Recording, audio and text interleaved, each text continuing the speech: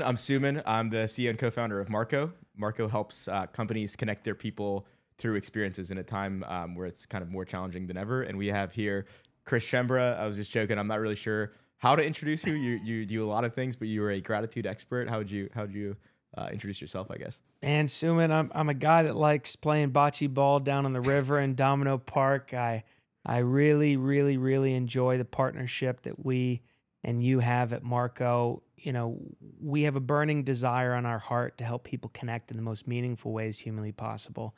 And so the partnership that we have going into companies together and helping solve a big crisis of disconnection and the epidemic of loneliness within their cultures, it's a great joy to be here with you all today. Amazing. And so I would say Chris and I met, I mean, gosh, it must have been over a year now. Yeah. And so Chris, we'll get into it, but he's written kind of a couple of books, including Gratitude and Pasta, Gratitude Through Hard Times. I remember when we met, you brought me a can of pasta, a bottle of pasta, and a book, and it had this beautiful inscription in it, and it was super nice. It was a Sunday, I remember. It was at a restaurant, Upland, right next to where I live in New York, where you also live. But just rewinding, perhaps, I guess this, in terms of your background, you can weave in why you gave me that pasta sauce, because I was kind of like, what the heck is going on here? But yeah, big thanks to Court Roberts for making the introduction. I remember the first time we met. Shout out to Court. The first time we met at brunch, I think we shared a pile of donuts and some wonderful food at Upland. It was some of the best donuts I've had in the city. But you know, my story, or the part of my story that's relevant for today's conversation, really dates back to July of 2015. This is a quick 4-minute story to give a flavor of why we're so obsessed with helping people create meaningful moments of human connection. If you looked at my life in July of 2015, it wouldn't have looked too dissimilar from the guy you see sitting on this oversized couch in New York City. I, like many of you listening to this podcast, I had a job. I had a roof over my head. I had good friends. I had people that said nice things about me. I was doing well in my life and in my career. According to how life was supposed to look on paper, life looked good. But one day I woke up and realized that just because a life looks good on paper doesn't mean it feels good in the heart. There's oftentimes a disconnect, and we all feel it so often. See, I realized that disconnect when I had just come back to New York City after producing a Broadway play over in Rome, Italy. It was a one-man play about Fiorello LaGuardia, former mayor of New York City. Rome made me come alive in ways I'd never felt. They walk different. They talk different. They love different. They honor history different. Everything's different. It's La Dolce Vita, the good life. And when I got back home to New York City, I realized lonely, unfulfilled, disconnected, insecure. This ain't it. And I have a lot of different chapters in my life that when I feel those kind of negative emotions all at once, I usually do bad things. I have a long history of non-suicidal self-injury, depression, jail, multiple stints of rehab. I didn't want to go back. And in that moment, I thought, what can I bring and do in New York City to remind me of what it felt like to live a full life in Rome, Italy? Well, what'd you do? I looked at pasta sauce and I said, I got to bring this home to New York City. So in my kitchen, in my 350 square foot studio apartment at the time, I invented a pasta sauce recipe. And I thought it was a pretty good pasta sauce, but I figured I should feed it to people to really see if it was good or not. And Suman, that's when it all began. July 15th, 2015, I hosted a dinner party. 6:30 p.m. cocktails began, 8 p.m. dinner was served, but at 7:47 p.m., we put the pasta in the pot and we delegated all these specific tasks to get the people to work together to create the meal. So we had this shared group experience. It lowered the ego. We had a sense of connection. And halfway through the dinner, I paused the conversation and asked a very specific question. I'll get to that question a little bit later in our conversation. But when I asked it to this group of 15 of my friends that didn't know each other, They told the most magical stories I'd ever seen in human existence. And few of them cried. They felt so connected. They felt so vulnerable. They felt so safe. And I loved the feeling of helping people connect. And I said, by golly, I'm going to do this for the rest of my life. So we kept doing those dinner parties every week, once a week for free in our home. By the end of that first year, we'd hosted 54 dinners in 52 weeks, feeding 808 people for free in our home. And after that, all of a sudden the phone started ringing and great CEOs started calling us up saying, I had a good time at your dinner. I see what you do helping people create safe spaces to gather. Why don't you come help us do that for our teams, to help us connect with our clients, our executive board, whatever it may be. And that launched the next great chapter of my life. Well, it's interesting. We met a while ago. Chris is a host on our platform. He's also helped facilitate some incredible experiences for our community that we're building. So we work with a lot of people leaders, and we do these events called Community Catalyst events. Flew to San Francisco and did one with us, and then Mark Levy, who's an advisor now at Marco, and he joined at the tail end of an experience you facilitated for people leaders here in New York. And what's cool about, kind of unique about you, is that a lot of what you do is very relevant in the workplace, and you have a lot of stats and data, and we'll get to that stuff. But your experience isn't just citing a bunch of McKinsey studies. It's extremely human and it's extremely authentic, and you create a space where people can kind of react, be themselves, kind of build trust, which is ultimately what folks need to do, I think, in life and in the workplace. So that's just kind of something to reflect on. So you started this kind of community, and like all communities, it started small, and then now it's kind of grown into this movement, which folks can relate to, because I think everyone at some point over the past few years especially has felt disconnected, I imagine. Oh my golly. I mean, you talk about statistics. The Surgeon General of the United States, Vivek H. Murthy, before we even had COVID-19, published a study that showed that 51% of the American workforce reports being lonely on a consistent basis. That's half of you that are listening to this podcast. Loneliness is equivalent to the reduction of lifespan of smoking 15 cigarettes a day. Wow. 7 years off your life. So it's a great, great, great epidemic we're facing in our world. We have so many different epidemics in our world. We have an opioid crisis. We're fighting foreign wars. We have class divide. We have social warfare. We have all these kind of things. The thing that keeps me up all night is just helping that many more people feel a little bit less lonely and more humanly connected in the world that we live in today. Yeah. I'm super passionate about community. I think community is something that, having Indian immigrant parents who came to North Carolina, they've tried to find, they have found their community. It's has so many meanings, and we'll get to kind of how did your parents balance the idea of preserving their authentic heritage? Yeah. While also, meeting new people and learning their new traditions and, finding a common ground there. How did they do that so well? It's a good question. So I laugh because my dad moved here from Sri Lanka. There was a civil war in Sri Lanka. So his house and business got burned down. He pursued the American dream, right? So he was then in India, and he moved to the States. His first job was at a Czechoslovakian chicken farm. He went to IIT in India, by the way. It's like a great engineering school. And I always laugh because I was like, why the heck did you move to North Carolina? It's like not necessarily the most diverse. I mean, and he said he knew one guy named Lalji, and he happened to move. There wasn't Google back in the day, right? So he goes, I moved there, and it is what it is. They were trying to build a better life for their kids, us. And I would say to answer your question, it's interesting because I don't necessarily think they perhaps did the best job immediately at figuring out how to be a part of quote unquote American culture, but that is what American culture is. It's a mosaic of all these different cultures, actually. And I would say, they did a great job raising us, right? Like they put us, we didn't grow up super rich, but we never felt poor in the sense that we were always in piano class, swimming lessons, soccer class. We also studied the tabla, which is Indian drum. We did Indian dance. There was a lot of stuff that they did for us to really raise us still.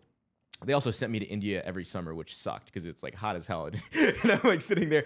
And so, I mean, I think now I don't do a great job. I'm reinvesting in kind of finding my cultural identity. But on the subject of community, my mom is very religious. She goes to temple because she tries to find, I think about that because I'm not super religious and she's always saying like, hey, you should go to temple. That's because she found her community there, right? And so that's great. And she has been in the States for, 30 plus years and she's got a great group of friends here. But that's the beautiful thing about America, right? Like she kind of found her place and here I am. I've lived in 13 cities for over 3 months and all over the States and all thanks to them. So thanks for the question. I don't know if I answered it, but it was a perfect answer. What you've taught us and the listeners is that through their darkest hour, the Sri Lankan Civil War, they came to America relying on the importance of human connection with that one person. Yeah. Not a human connection with a billion people. They invested in a strong relationship with one person and moved close to them to build a community. What you also taught us is one of my favorite lines from our second book, Gratitude Through Hard Times. One of my favorite lines is the definition of belonging. We learned it from our friend Lori Kornmesser. And it says that belonging is not blending, belonging is bonding. Your parents didn't have to change who they were to show up as they authentically are and respect the traditions of where they were moving and bring in their own traditions themselves. They didn't have to change who they were. They showed up and bonded in a meaningful way with others over time. And that's something that any community or company that's listening to this podcast, if you're seeking to use belonging as one of your cures to this loneliness epidemic, it's not about changing the people that work for you. It's about helping them bond together and show up as they authentically are. And I'll say one more thing. I think that's really well put. I used to, growing up in North Carolina, going to school at Vanderbilt, living in Texas, I kind of pushed away parts of my Indian identity that now I'm like, wow, that's super cool. And by the way, most people actually think it's cool too now. I think there's some times have changed. In some ways, people are much more accepting, right? So they're kind of like, oh my gosh, you play the Indian drum? Like, tell me more about that. People are just excited to see you lit up about something that you're so passionate about, which is your ancestral roots and culture and food and traditions. And when you get to teach people it sounds like you like to surround yourself with people who like to learn about new things. Yeah. And when you bring an authentic part of your heart and soul that you get to teach others, that's a form of connection. I love That's what community is built on. I love that. So a few big topics. We can talk for a while. But you mentioned Gratitude Through Hard Times, which I've read. It's a fantastic book. And I've read the Gratitude and Pasta book. What is why are you passionate about gratitude? Yeah. What is gratitude? Let's start with that. I mean, gratitude at its most simplest definition to us is the art of acknowledging value or benefits that you've received from others. So this could be big or small. This could be, someone's held the door open for you when your hands were full. That is something of great value to you. You're able to feel moments of gratitude because of that benefit that you've received. Maybe someone bought you a violin when you were 13 that didn't even know you. And now you're a violin virtuoso. That was a great benefit or something of great value that someone bestowed upon you in your past. Gratitude can also go the other way. Maybe someone broke up with you. Maybe someone cheated on you and y'all broke up and it inspired you to do 4 things differently in your life and go down a new path that you never knew existed. And the positive benefits that came as a result of that breakup and torrential love affair are greater than the negative things that person did to you. You can find tremendous positive benefits and tremendous value. You can find tremendous gratitude in the shitty things those people did to you. So gratitude's all over the map. Something of vast importance that I think is that gratitude isn't just a self-reflective practice. It's not just something that you do in your bedside table. You got a journal that you write down 3 things you're grateful for at the beginning and end of every day. Yeah, okay, that's gratitude. That's not the gratitude we practice. There's a great researcher named Barbara Fredrickson who states, to be grateful is to be grateful to someone. We believe in the pro-social power of gratitude, that when you are looking for benefits or you're looking for moments of value that you've received in your life, don't find it in events or the weather or the sky or, the food. Find benefits and value in the people that surround you. I'm not grateful for this apple. I'm grateful for the farmer who picked this apple and put it on the truck to drive for the farmer's market that I could go to on my Saturday morning and find moments of joy. So gratitude is good to give, it's good to receive, and it's good to observe others practicing when it's done in a pro-social way amongst community, which is so important for leaders listening to this, that when you're going out and building an organization and you're going out and building a community, don't just teach people self-reflective practices of gratitude that they put in their bedside table. Teach them the principles and the skills they need to give gratitude to each other, for you as a leader to give more gratitude to them, or for them to give gratitude to you as the leader. It goes up, down, left, and right within an organization in a pro-social way. Yeah.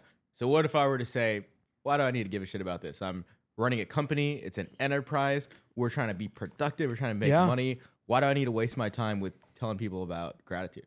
For visionary leaders, which I know a lot By the way, I don't actually believe that. I'm just for visionary leaders, which is so many of you on this call, for visionary leaders, gratitude is not just a sentiment, it's a strategy for economic expansion.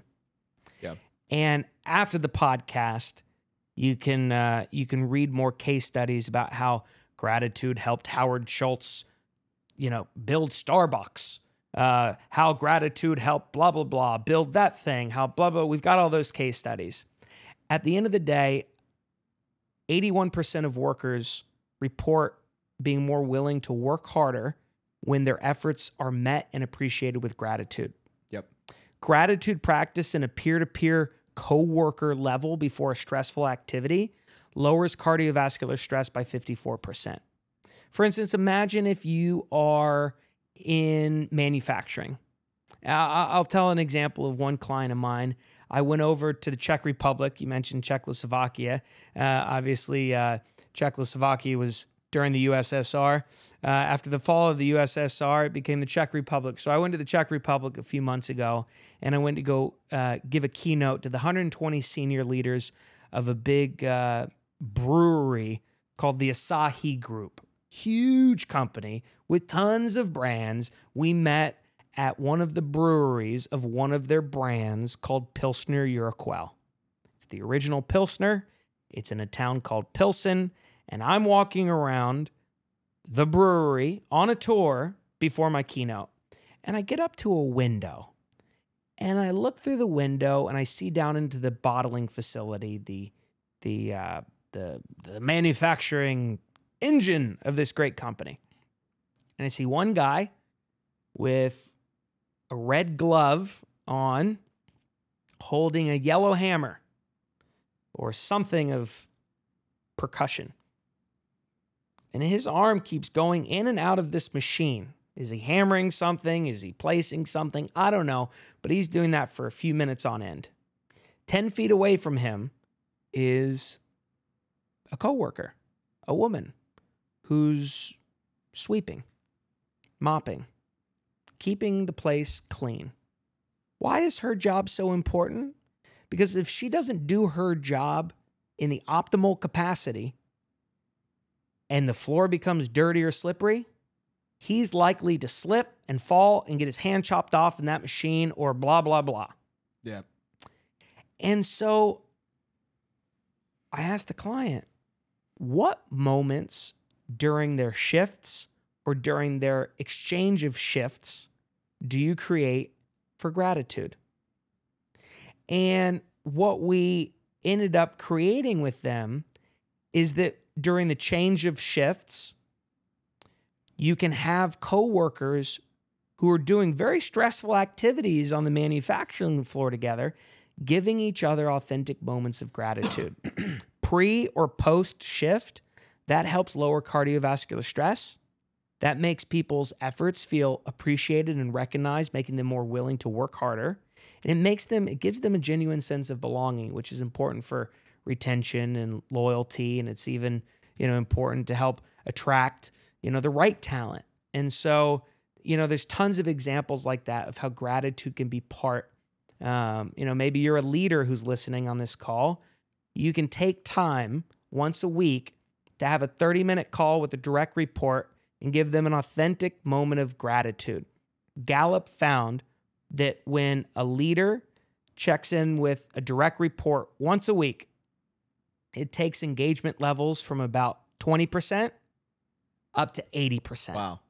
Gallup. And Dr. Jim Harder, the chief scientist of workplace well-being at Gallup, talked about this on our podcast and talked about this in his newest book with Jim Clifton. How do you think about how it's become more difficult, obviously, with remote work? I mean, you just mentioned you could do a call.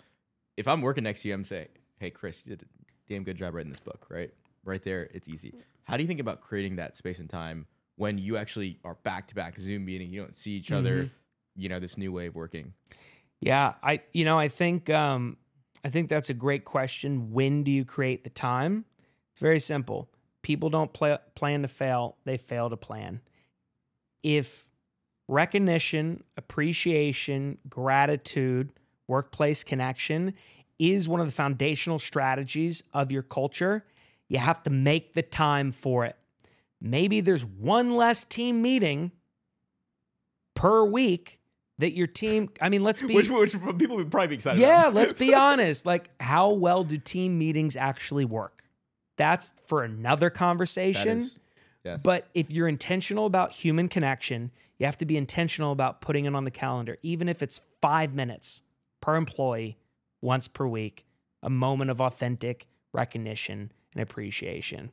What's not talked about enough is... Can I just say something to that? So we have five of our employees are in the Philippines, and Yana, who works with me, her title is EA, but she does all kinds of stuff, and my life would completely fail without her. But she starts every meeting off with a share where she'll show photos of her kid. I think I've talked about this before. But in the moment, I used to honestly, and then I'll be late in sending the photos, and I used to be like, oh gosh. And now it's one of the most distinct memories of, and it humanizes each party, because then it's like, hey, this is my kid, and I'm like, oh, I'm here with my family, and it's worth it actually. It's not for every company.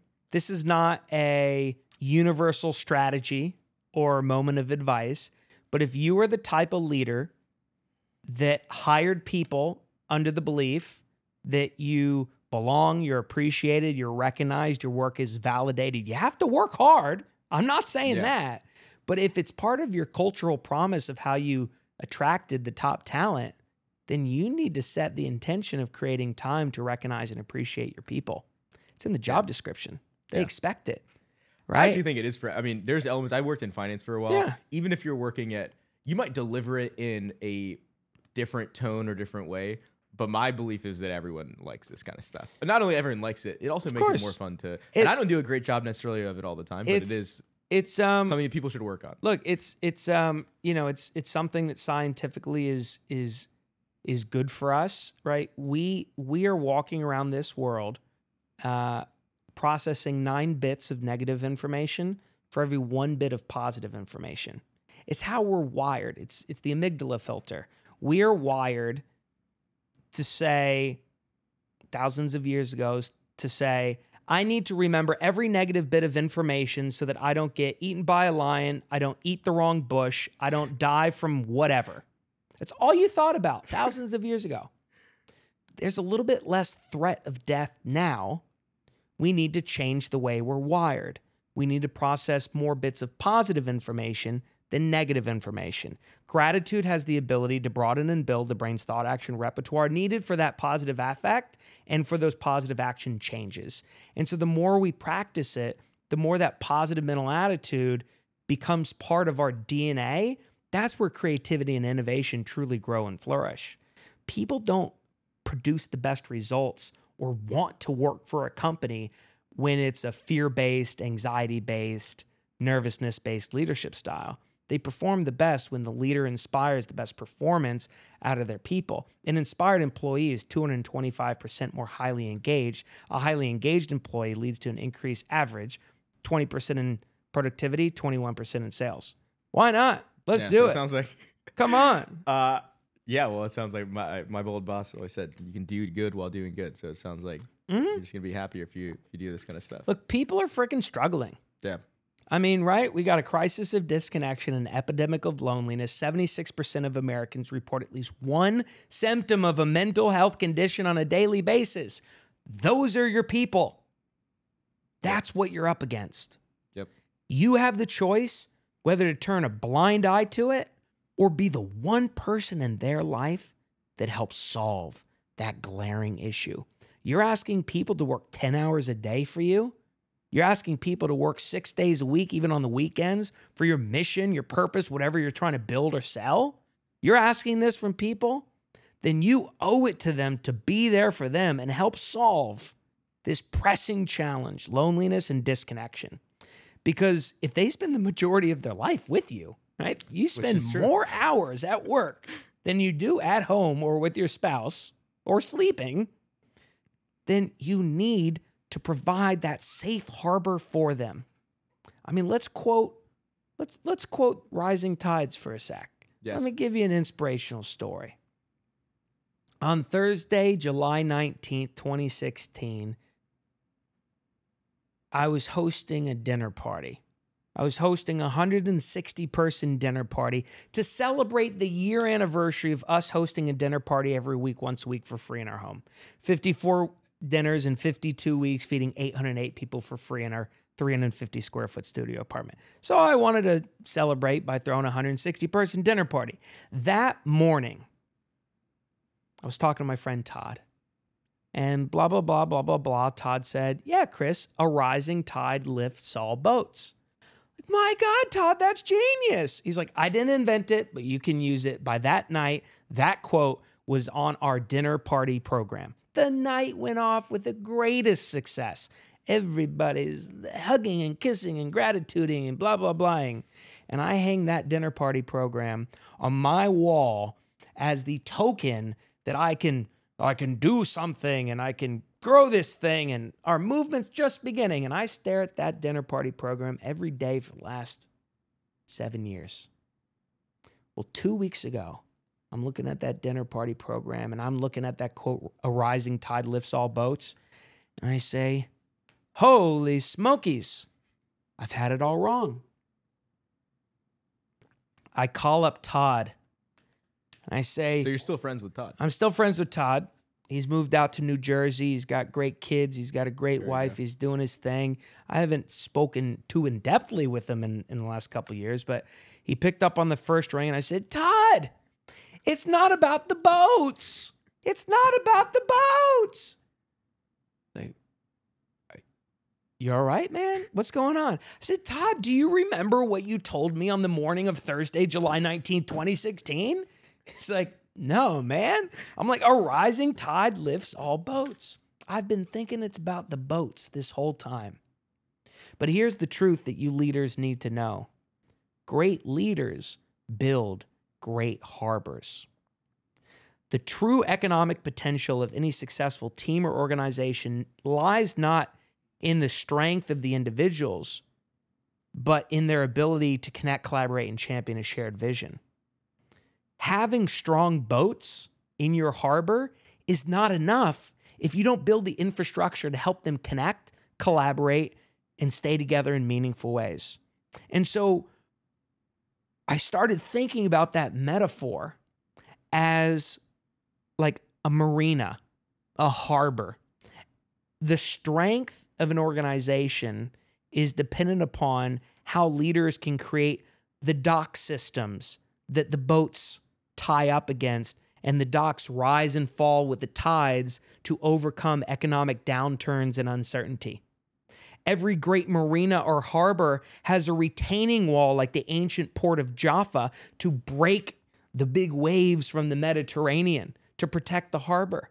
This is your role as a leader, is to take care of the boats better than you could ever dream of. You are custodians of the majority of these people's waking hours. Show up and lead with that intention and solve the biggest crisis we're going through right now, the crisis of disconnection and an epidemic of loneliness within the workplace. Great leaders build harbors of meaningful moments of human connection. I love it. I follow it in social media, so I think I saw this written down on like a piece of paper, and I was intending on asking you about it. So I appreciate you sharing. This is from your book. I'll steal it, but you stole it from someone else. But you just to bring everything together, you talked about companies. The word companies, companies. I don't. Oh, you're here, companies. So why are communities Yeah. relevant? What's the difference? What's the similarity between a company and a community? Yeah. They're one of the same, according to you. Yeah, I mean, I didn't steal it from nobody. I stole it from the Latin language. So if you look up the Latin origination of the word company, in Latin, it's companis. Com means together, panis means bread. The original companies were built to be communities. The original companies were built of individuals that got together and broke bread. Right? True potential is not about the individual success within the organization. It's whether or not you can get them unified and connect together. And when you help people break bread together in a metaphorical way, you can really survive just about everything. Because a good team grows only closer through hard times. But hard times can also break apart bad teams. It's interesting to think about what you just said about the harbor and just this notion of waves around. Hard times are going to come. Yeah. Right? You mentioned economic downturns and upturns, and I guess the point you make is if you have the right community, then you can figure out how to. By the way, hard times, waves. So gratitude through hard times. The tide. Oh, that's funny. the tides, right? High tide, low tide happens 4 times a day, right? You got 2 high tides and 2 low tides per day. You're going to have moments every single day in your team that are really, really freaking awesome. Woohoo, we just did that thing. Or really, really, really low. Oh no, how can we find a way out? By the way, as a founder, this is true. This happens 8 times a day. This is happening like 8 times a day. And so how you weather those tidal fluctuations and economic moments of prosperity or downturn relies on the strength of your connections.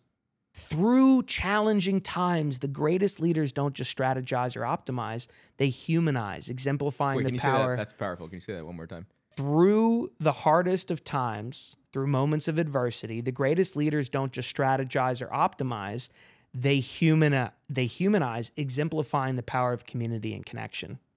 Right? Great leaders recognize that it's not just putting the best people on your team, it's helping your team connect in the most meaningful ways. It's not about the idea generation, it's about the strength, right? Like great leaders understand how to create communities that value the present and listen more than they speak. It's not based on what kind of ideas you as the individual contributor can lend. It's about listening and creating the spaces to the ideas that everybody has, right? Belonging is not about idea generation. Belonging is about having your idea authentically heard. They might not use it, but at least they're listening. Any community leader can do that. So on that note, a lot of great lessons here. You told this story that stuck with me the last time we had our community catalyst event, which is kind of on this topic around Doc Rivers being a leader. This notion of, I mean, in sports, there's amazing athletes, there's individuals who are incredible, and then there's how do you unite kind of a team in this context as a leader. Perhaps do you want to share that? Oh God, I'm glad you asked. It is a fantastic story, and I first heard this philosophy back in 2017, but I didn't develop it into a story that I now give in every single keynote today. It's the story of April 18th, 2007. On April 18th, 2007, 19,580 people are packed in TD Garden chanting "Fire Doc, fire Doc. It's the Boston Celtics, a once storied franchise, have just had a run of bad luck, finishing this season with one of the worst records in the NBA, 24-58. And all these people are chanting, fire Doc, fire Doc. They're talking about their head coach, Doc Rivers. Now, as a side question, how many people that are listening to this podcast have ever had thousands of people in one room chanting for your untimely departure from the workplace? God, that's got to stink. That would be unfortunate. Well, to turn the tide that offseason, they don't fire Doc Rivers. Instead, the Boston Celtics make a series of key trades, bringing in Kevin Garnett and Ray Allen to join the superstar Paul Pierce in Boston. Now, even that decision was fraught with uncertainty because all of the individual superstars have prior interpersonal conflict. So Doc Rivers knew he had a monumental task ahead of himself, one that went beyond managing minutes and drawing up plays. He needed to find a way to bring individual superstars into a unified team. And he got creative at the offseason, preseason training camp in Rome, Italy, the place that has my entire heart and soul. He introduces the philosophy of Ubuntu. Now, Ubuntu is a South African proverb that loosely translates to I am because we are, or humanity towards others. It really embodies the idea of connection and community and mutual caring of others. Desmond Tutu says that Ubuntu is the essence of being human. He and Nelson Mandela actually used it as the rallying cry to unite South Africa in a post-apartheid world. And to Doc, the phrase simply means, I can't be all I can be unless you are all you can be. I can never be threatened because of how good you are, because the better off you are, the better off I will be. And he decided to break up that philosophy into smaller parts and get the rookies on his team to sell it to the rest of the team. So at training camp, the rookies gave this great presentation. Little humor, a lot of passion, a little bit of swag. It worked great. By the end of the presentation, Kevin Garnett, the superstar, raises his hand in the back of the room and says, Ubuntu on 3, we're in. So that season starts rolling along. They start playing team first, unselfish, Ubuntu-flavored basketball. And all of a sudden, personal tragedy strikes. Doc Rivers' father passes away. You know, he gets the call at 10 a.m. By noon, Doc Rivers is on the plane going back to Chicago to attend the funeral with his family. And in his absence, they have a game that night. At halftime, Kevin Garnett, his superstar, calls up Doc Rivers. Hey, coach, when you're sad, I'm sad. The game comes down to the final 7.1 seconds. Paul Pierce inbounds the ball to Ray Allen. Ray Allen sinks a 3 at the corner, right at the buzzer, and the Celtics win the game. Doc comes back. I mean, the team that night is just chanting at half court with all the interviews, Ubuntu, Doc Rivers, unity, I am because we are, etc. And when Doc Rivers comes back, they're more unified, having overcome a moment of adversity, and they freaking steamroll the league, playing team-first Ubuntu basketball.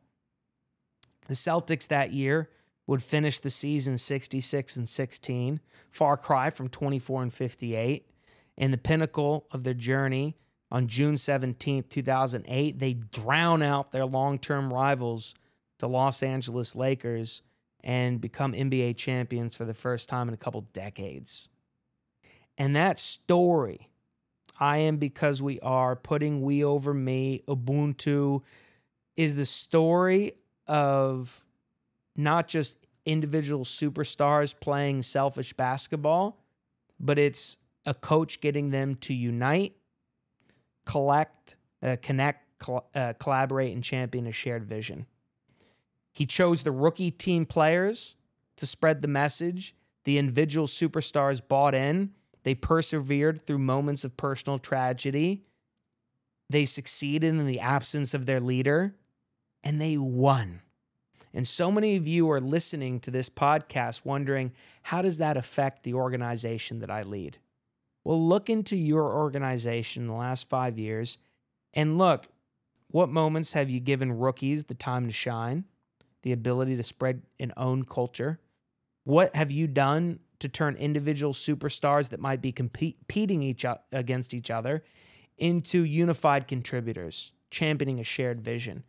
How do your people unify around your mission, vision, values, the things that are planted on your wall, but actually need to be in their heart to lead them through moments of adversity? And so you can look no further than the 2008 Boston Celtics and the principles of Ubuntu for that type of community spirit that we're all promoting here at 747 and at Marco. It's an incredible story. What I love is, I'll close this off with, we were in a room, 30, 40 really impressive people leaders, successful professionally. And I mean, first of all, Chris is an amazing facilitator for anything you want to do with your company, but it's not just the stories and having those shared. It's actually that you then created these vessels where people could talk with one another, share how they thought about that in their own life, which is really the most powerful part of all of that, where you can hear something and be like, gosh, that's kind of amazing. And then you go, if I can do my job the way that I'm put on this earth to do, it's that I can look at stories or ideas or set declarative statements around anything in this world, and that I can figure out the right questions to facilitate amongst your team to help y'all connect around those ideas.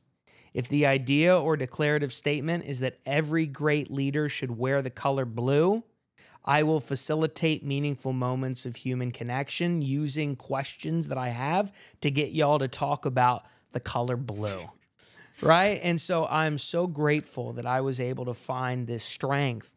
I'm so grateful that I'm able to partner with organizations like Marco to bring this message of facilitation out to great leaders like you. So I thank you for having me on the podcast today. Ubuntu. I guess that'll be the name of the podcast. I feel like it has to be. Well, cheers. Thanks, pal. Amazing. Glad to be here.